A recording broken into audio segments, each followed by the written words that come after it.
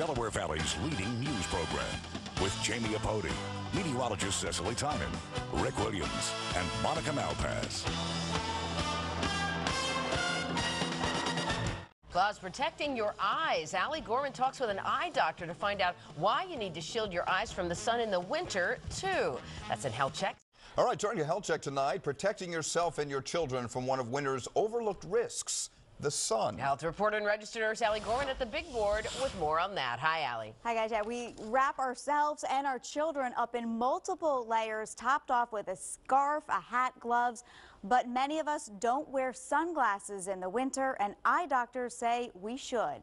The sun is a welcome sight these days, but a day in that brilliant sunshine with snow on the ground can be harder on your eyes than a day at the beach. So Dr. Brian Cohen of Yardley Eye Care says sunglasses in the winter are a must. What you get in the wintertime is reflectivity off of the snow. So the snow can reflect as much as 85% of that UV radiation back at you. And they're even more important for kids than adults. They're outside more often, and the lenses of their eyes let in more UV or ultraviolet rays.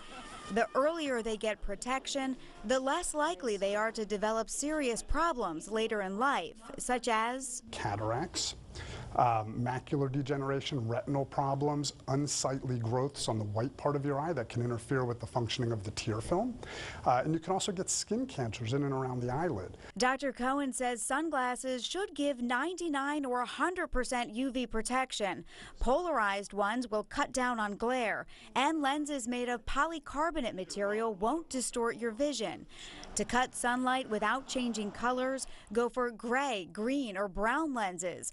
For grayer days or outdoor sports, yellow or rose-colored lenses are good. Wraparound glasses don't just look cool, they also serve a purpose.